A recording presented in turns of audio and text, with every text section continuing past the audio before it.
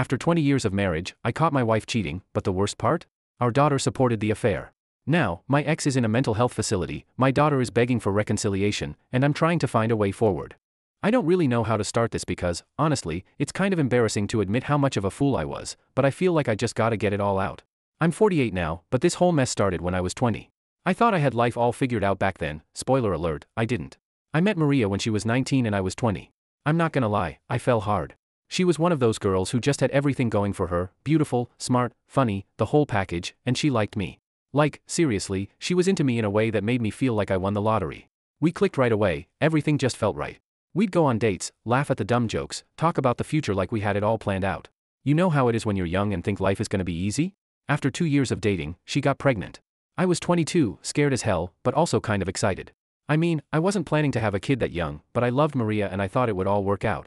When our daughter, Lily, was born, it felt like everything fell into place. She was this tiny, beautiful baby, and I felt this bond with Maria that I thought would last forever. Yeah, that didn't exactly happen. We moved in with my mom after Lily was born because, honestly, I couldn't afford rent at the time. I was working at my mom's accounting firm as a receptionist, and I thought it would be temporary. My dad had passed when I was 15, so it was just me and mom for the longest time. She was a strong woman, ran her own business, and took care of me after my dad died. So, when she offered us a place to stay, I jumped on it. Maria, on the other hand, wasn't thrilled about living with my mom, but I figured it was just a temporary thing, and we'd get our own place soon enough. A couple of years went by, and we actually did pretty well for ourselves. I got into programming, and this was when it was really starting to blow up. So, I started making pretty good money. 6 figures by the time I was 25. I felt like I was killing it. Good job, good wife, beautiful daughter. So, naturally, I thought the next step was getting married. We tied the knot when I was 25 and Maria was 24. Everything was going great, or so I thought. But then, shit started to go sideways. When I was 29, Maria's dad had a really bad accident. Like, life-changing bad. He got paralyzed from the waist down in a car crash, and suddenly, he couldn't work anymore. Her mom wasn't working either, so they were both pretty much screwed. Now, I'm not heartless. Obviously, we had to help them out. But it got complicated real fast. Maria suggested that her parents move in with us.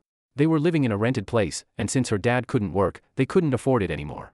I talked it over with my mom, and we agreed they could stay with us for a while. At first, it seemed like the right thing to do. I mean, family is family, right? But having them move in made things tense. Maria's sister, Hannah, was around all the time too, and suddenly, our little home was crowded as hell. To make things worse, Maria started working part-time to help out financially. I didn't mind that, but it was like everything became about her family. I was handling all the bills, groceries, Lily's school fees, and now I had Maria's parents under my roof. And it felt like I was carrying all this weight on my back. I don't want to sound like a jerk, but it felt like I was living in their house, not the other way around. Then Maria dropped this bomb on me. One day, out of nowhere, she tells me she wants to use the money I inherited from my grandmother to buy a house for her mom, in her mom's name. Like, what? I get helping out, but that was my inheritance, and she wanted to put it in her mom's name, not even ours. That didn't sit right with me at all. I mean, who does that? I tried to talk to her about how weird it felt to use my inheritance to buy her mom a house, and she got all defensive. We started having arguments, about money, about her family, about everything. We were growing distant, and I could feel it, but I didn't know how to fix it. I thought maybe things would settle down, but they didn't. It just kept getting worse. Then my mom had a stroke. That was a tough time for me. She survived, but she needed surgery, and it was pretty serious. I was freaked out. Maria, on the other hand, acted like it was more of an inconvenience than anything else. She straight up told me that she didn't want my mom coming home to recover, because it would be too much, having both her dad and my mom needing care. I was like, what the hell? That's my mom. I told her I'd hire a nurse to help, but she wanted me to hire 2. One for her dad, and one for my mom. I couldn't afford that, especially since I was already covering everything else. Maria and Hannah made decent money, and I told her they should help cover her dad's expenses. That's when things really started to fall apart. Our daughter Lily was about 8 at this time, and she was starting to act out. She was getting really rude to me, and I had no idea why. I tried talking to her, but she just shut me down. It hurt, because I was doing everything I could to keep the family together, but it felt like Maria and Lily were both pulling away from me. A couple of years went by like that, with things just slowly getting worse. Then my mom had another stroke, and this time, she didn't make it. Losing her absolutely crushed me. She had raised me all on her own, and now she was gone. And guess what? Maria didn't seem to care. She was cold, distant, and our daughter didn't even come to the funeral. That's when I knew things were seriously messed up. 2 months after my mom passed, Maria's mom straight up asked me if I was going to move out of my own house, because I was too depressed. I couldn't believe it. I told her off, reminding her how long they'd grieved over Maria's dad. We never asked them to leave, but now they were telling me to go? In my own home? I brought it up to Maria, and she didn't even have anything to say about it. She just brushed me off, like my feelings didn't matter anymore. I guess that's when I started to realize something was really wrong. Maria wasn't the woman I fell in love with anymore, and I had no idea what had changed. It felt like my whole world was slowly crumbling, and I was just standing there, helpless to stop it. So after my mom passed and I told off Maria's mom for suggesting I move out of my own damn house, I figured maybe things would cool off for a bit. Maybe Maria and I could work on things and get back to where we used to be. But nah, things didn't get better. They got worse, and fast. I was doing my best to keep it together.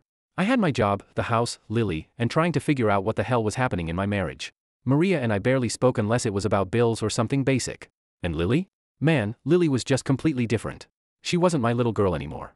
She used to look at me with love and excitement, but now it was like I didn't even exist. She'd barely acknowledge me, and when she did, it was with this attitude that made me feel like I was just a stranger living in her house. It was eating me up inside. One day, I was just trying to clean up the kitchen after a long day at work, and I noticed Lily's phone sitting on the counter.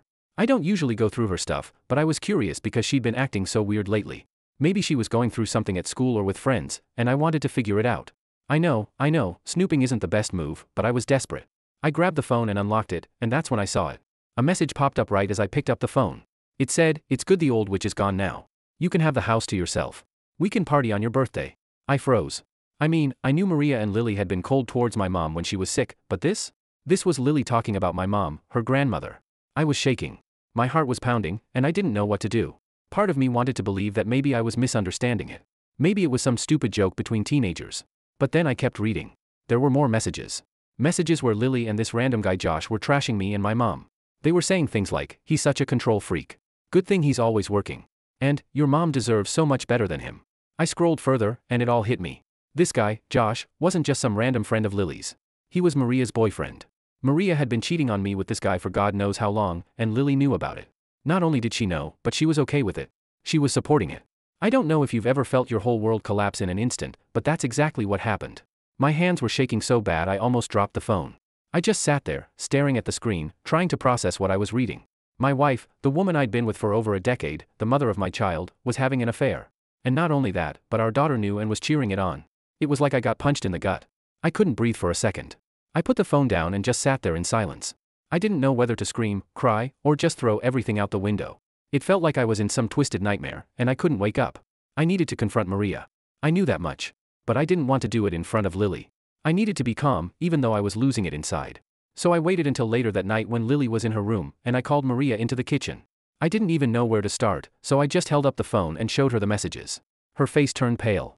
She didn't say a word at first, just stood there staring at the screen. And then, like clockwork, she started yelling at me for snooping through Lily's phone. "You had no right to go through her private messages," she screamed at me. I couldn't believe what I was hearing. Here she was, caught red-handed, and her first reaction was to turn it on me. I yelled back, "Are you seriously more concerned about me looking at Lily's phone than the fact that you're cheating on me, that you've been lying to me for years?" And that's when she broke down. She didn't deny it. She didn't even try to explain it away. She just stood there crying and kept repeating, I'm sorry. Like that was supposed to make everything better. But sorry wasn't going to fix this. I wanted to scream, to throw her out right then and there. But instead, I just told her to leave the kitchen. I needed space, and I couldn't even look at her. She stormed off, probably to go cry in Lily's room or something. I didn't care at that point. I sat there for what felt like hours, just trying to figure out how everything had gone so wrong. How had I missed all the signs? How long had this been going on? And the worst part, the part that really cut me deep, was knowing that my own daughter had been a part of it. The little girl I raised, the one I used to take to the park and play catch with, had betrayed me in a way I couldn't even comprehend. The next morning, Maria didn't say a word to me, neither did Lily. It was like we were all just pretending nothing had happened, even though everything had changed. I couldn't take it anymore, so I sat Maria down that afternoon and told her I wanted her out. I gave her 9 days to pack up and leave, to take her stuff and go stay with her family or, hell, even with Josh for all I cared. She didn't fight it. She just cried and nodded. But I wasn't moved by her tears anymore. I didn't care if she was sorry. It was too late for that. As for Lily, I couldn't even look at her. Every time I saw her, I felt this deep, gnawing pain in my chest. I wanted to talk to her, to ask her why she did it, why she didn't tell me, why she thought it was okay. But I didn't have the strength to face it yet. That night, I barely slept. I just lay there, staring at the ceiling, thinking about everything. The lies, the betrayal, the fact that I didn't even know who my wife or my daughter were anymore. My life, the life I thought I had built for us, was gone, and I had no idea how to move forward from here. So after the whole thing with finding those messages on Lily's phone and realizing my wife Maria had been cheating, I was in a total daze for days. It was like everything I thought I knew about my life just came crashing down. I couldn't even function properly at work, but I forced myself to go just to avoid being in the same house as Maria and Lily. About a week after I told Maria to pack her stuff and get out, I came home from work and noticed that things seemed a little too quiet. I walked around the house and all of Maria's things were gone. Clothes, personal stuff, everything. It's like she just wiped herself out of my life in one swoop. It should have felt like a relief, but honestly it was just weird. I knew it was coming, but seeing it for real was different. I sat down on the couch, just kind of zoning out, when my phone buzzed. It was a text from Maria. She said she'd moved in with her sister for now and that she'd be back later in the week to talk about the next steps. Like I didn't already know what that meant. Divorce.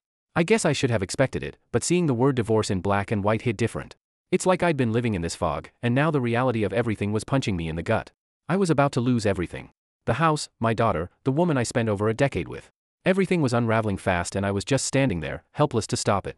But what got me wasn't the divorce itself. It was the fact that Lily was still staying with me. Maria had left, but Lily didn't go with her. At first I thought maybe this was a chance for us to talk, to figure things out. But man, I was so wrong. Lily barely even looked at me. It was like she blamed me for everything.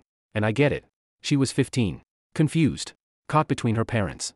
But that didn't make it hurt any less. One night, about 3 days after Maria left, I decided I needed to confront Lily. I needed to know why she acted like I was the enemy. So, I knocked on her door, and after what felt like eternity, she finally opened it. She looked at me like I was a stranger. "What?" she said, cold as ice. I didn't even know where to start. I asked her why she'd been so distant. Why she was taking her mom's side when Maria had done the cheating. I mean, Maria was the one who tore our family apart, not me.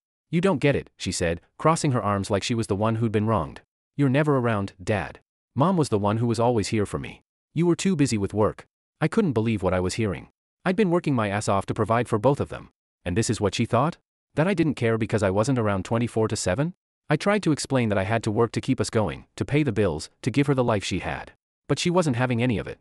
She just kept repeating how her mom needed someone, and that Josh, the guy Maria was cheating with, was there for her in ways I wasn't. It was like a knife to the heart. My own daughter was defending the guy who destroyed my marriage, like I was the one who messed everything up. I tried to stay calm, but inside I was boiling. How could she be so blind? "You're seriously defending him?" I asked, trying to keep my voice from shaking.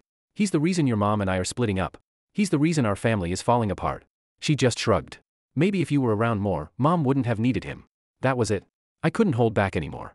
Needed him? She didn't need him, Lily. She chose him. She chose to betray me, betray us. "And you're okay with that?" Lily looked away, and I could see tears welling up in her eyes, but she wouldn't let herself cry. "It's not that simple, Dad." I didn't know what else to say. I just stood there, staring at her, realizing that whatever bond we had was broken. She wasn't my little girl anymore, and I didn't know how to fix that. "I'm sorry," I said, even though I wasn't sure what I was apologizing for. I guess I just didn't know what else to say. But she didn't respond. She just closed the door in my face, and that was that. That night, I laid in bed, thinking about how everything had gotten so messed up. How did it come to this? When did Maria and I drift so far apart that she felt the need to cheat? When did my daughter stop seeing me as her father and start seeing me as the bad guy? It's like I'd lost everything, and I didn't even know when it happened. The next morning, I woke up to a note on the kitchen counter. Lily had left early to go stay with Maria at her sister's place. The note was short, just a quick, "I'm staying with Mom for a while." No explanation, no apology, nothing. She was gone, just like Maria. I spent the next few days in a sort of limbo, not really knowing what to do with myself. I went to work, came home to an empty house, and repeated the process. It was like I was stuck on autopilot. But then, a couple weeks later, I got a call from a lawyer. Maria had already filed for divorce, and she wanted to move forward with splitting everything up. I couldn't believe how fast it was happening. It felt like just yesterday we were a family, and now, I was getting legal papers telling me it was all over. I called up my buddy Greg, who's a lawyer, and he agreed to help me out with the divorce. He told me to gather all the proof I had, texts, messages, anything that could help me in court. So I did just that. I dug through every message I'd saved, every bit of evidence of Maria's affair, and handed it all over to Greg. The divorce process was brutal. Maria didn't even try to deny the affair, but she still wanted half of everything, half the house, half the savings, and of course, spousal support. I was pissed, but Greg told me to stay calm and let him handle it. I trusted him, but it was still hard to sit there while Maria's lawyer made me out to be the bad guy, claiming I'd been emotionally distant and neglectful. Like really? I was the one working my ass off to support the family while she was out screwing around with Josh. Eventually, we settled. Maria got half the house, some spousal support for a few years, and Lily decided to stay with her. I didn't even fight for custody. By that point, it felt like my daughter had already chosen sides, and I didn't have the energy to fight for someone who didn't want me in their life. After the court stuff was over, I came home and just sat there in the empty house, thinking about everything. It was all gone. My family, my marriage, my daughter, everything I thought I had, just gone. All I had left were some pieces of furniture and a few fading memories. But even though it felt like the end, I knew deep down that it wasn't. It was just the beginning of something else. I just didn't know what that something was yet. I guess I should have known things would get worse after the divorce, but I kept hoping maybe there'd be some kind of light at the end of the tunnel. Spoiler, there wasn't. After everything went down with Maria and Lily, I was left in this weird limbo. Just me rattling around in this house that didn't feel like mine anymore. You'd think after Maria moved out, I'd feel some sense of relief, right? But honestly, the silence was suffocating. I didn't see much of Lily after she left that note saying she was going to stay with her mom. I didn't reach out either, because at that point, I didn't know if I even wanted to. I know that sounds harsh, but it's like, how do you come back from finding out your kid was basically on the side of the guy who helped destroy your family? I kept thinking back to that text she sent, where she called my mom, the old witch. That one message haunted me for days. I just couldn't wrap my head around it. A couple of weeks after the divorce was finalized, I started getting calls from Maria's family. Her sister Hannah, her mom, even some cousin I hadn't talked to in years. All of them calling me, trying to smooth things over, as if this was something that could be patched up with a quick conversation. They kept saying how hard things were for Maria now, how she wasn't handling the breakup well, and how Lily was caught in the middle. Like, no shit, she's caught in the middle. That's what happens when you let your daughter be part of your affair. One day, Hannah showed up at my house without warning. I didn't want to let her in, but she was banging on the door, and I figured I'd at least hear her out. She came in all frantic, like it was an emergency, and started laying it on thick about how Maria wasn't doing well mentally. I wasn't heartless. I didn't want Maria to suffer or anything, but it wasn't like I was going to take her back. That ship had sailed, crashed, and sunk. Hannah was talking about how Maria wasn't eating, wasn't sleeping, and how Lily was struggling with it all. She said Maria needed help and that maybe I could do something. I just stood there letting her talk, but all I could think was, this isn't my problem anymore. I'd spent years trying to keep my family together, and Maria was the one who blew it all up. Now they wanted me to step in and fix everything? Not happening. I'm sorry, Hannah, I finally said, cutting her off mid-rant. But I can't help her. She made her choices.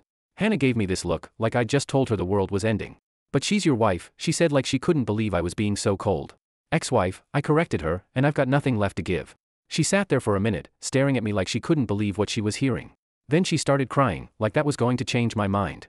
I felt bad, sure, but I wasn't about to let guilt pull me back into the mess Maria had created. After a while, she got up, still sniffling, and left without saying another word. I didn't feel any better after she left. If anything, I felt worse. I couldn't stop thinking about what Hannah said, about how Maria wasn't doing well, about how Lily was stuck in the middle of it all. As much as I tried to push it all out of my mind, I couldn't help but feel guilty. I kept wondering if maybe I should have done something different. Maybe if I'd handled things better with Lily, she wouldn't have turned against me. A couple of days later, I got a call from my lawyer Greg. He said Maria had been admitted to some kind of mental health facility. Apparently, she'd had a breakdown, and they were worried she might hurt herself. Hearing that hit me harder than I expected. I know she cheated, and I know she lied, but this? I didn't want her to suffer like this. Greg told me there wasn't much I could do about it, but I should probably be aware in case Lily tried to reach out, and she did. I got a text from Lily that same night, the first one since she left. It was long, and I could tell she struggled to write it.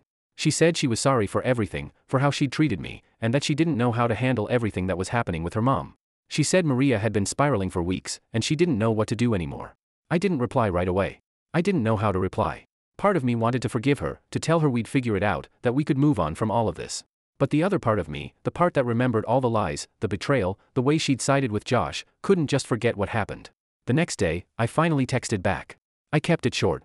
I told her I was sorry she was going through this, and that I hoped her mom got the help she needed. But I didn't say anything about us, about fixing our relationship. I couldn't. Not yet, at least. Things stayed quiet for a while after that. I didn't hear from Lily again, and Maria's family stopped calling. It was like the storm had passed, and I was left standing in the wreckage, trying to figure out what the hell I was supposed to do next. But then, out of nowhere, Josh showed up at my door. Yeah, that Josh. The guy Maria had cheated on me with. At first, I didn't even recognize him. He looked like crap. He was all scruffy and unshaven. His clothes wrinkled like he'd been sleeping in them for days. I wanted to slam the door in his face, but something about the way he looked stopped me. He didn't look like the cocky jerk I imagined. He looked defeated. What do you want? I asked, keeping my voice steady, even though I was ready to explode. He didn't say anything for a minute, just stood there, staring at the ground. Then, finally, he spoke. I didn't mean for it to get this far, he mumbled, barely loud enough for me to hear. I didn't mean to ruin everything. I couldn't believe what I was hearing. You didn't mean to? I snapped. You had an affair with my wife, man. You knew exactly what you were doing. He nodded, still looking down. I know. I'm sorry, okay? I don't know how to fix it. I almost laughed. Fix it? You can't fix this. He finally looked up at me, his eyes red and tired. She's not doing well, man. Maria, she's in the hospital because of me. For a second, I almost felt sorry for him. Almost. But then I remembered all the crap he'd put me through, and any sympathy I had disappeared. That's on you, I said, my voice cold. You made this mess. You deal with it. He didn't argue. He just nodded again, mumbled another apology, and walked away, leaving me standing there, feeling like I'd won some kind of twisted victory. But there was no satisfaction in it, just emptiness. After Josh showed up at my door looking like a broken man, I thought that would be the end of it. I mean, what else was there left to say? Maria was in a mental hospital, Lily wasn't talking to me, and now Josh, the guy who wrecked my marriage, had shown up like some kind of sorry puppy looking for forgiveness. But here's the thing, I didn't feel better. I thought maybe confronting him would give me some closure, but all it did was leave me more confused and angry. I spent the next few weeks in a fog just going through the motions, work, home, repeat. Every now and then, I'd get texts from Maria's family, but I ignored them. I wasn't ready to deal with their guilt trips. I mean, they acted like I was supposed to swoop in and save the day after everything that happened, like I hadn't been the one betrayed. Then one day, I got a call from my lawyer, Greg. He told me that Maria was getting released from the mental health facility soon and that she'd probably try to reach out. I wasn't sure how I felt about that. On one hand, I didn't want to talk to her. On the other, part of me felt like I should, at least to make sure she was okay. It's weird, right? Like, after everything, I still cared about her well-being. I guess that's what a decade of marriage does to you. Sure enough, 2 days after that call, I got a message from Maria. It was long and all over the place, like she didn't know how to say what she wanted to say. She apologized, again, and said she knew she'd ruined everything, that she didn't expect me to forgive her but wanted to explain. She also mentioned Lily, saying how she was having a hard time dealing with everything and was scared to reach out to me. I stared at that message for what felt like hours, just reading and rereading it. Part of me was tempted to just delete it, to pretend like it never showed up. But then I thought about Lily, my daughter. Yeah, she'd been a part of this whole mess, but she was still my kid. I couldn't just write her off completely, even if what she did hurt like hell. So, I replied. I told Maria we could meet, but I made it clear I wasn't interested in rehashing the past. I just wanted to talk about Lily and figure out how we could co-parent, or whatever the hell you call it when your kid hates you and your ex-wife cheated on you. We met up at some coffee shop downtown, and I could tell right away that Maria wasn't the same person. She looked worn down, like life had just beaten the hell out of her. It was strange seeing her like that. I didn't feel angry anymore, just sad. She sat across from me, fiddling with her coffee cup. And for a while, neither of us said anything. Finally, she spoke. I'm sorry, she said, her voice barely above a whisper. I know I've said it 100 times, but I don't know what else to say. I messed up. I messed up so bad. I didn't really know how to respond to that. What was I supposed to say? Yeah, you did?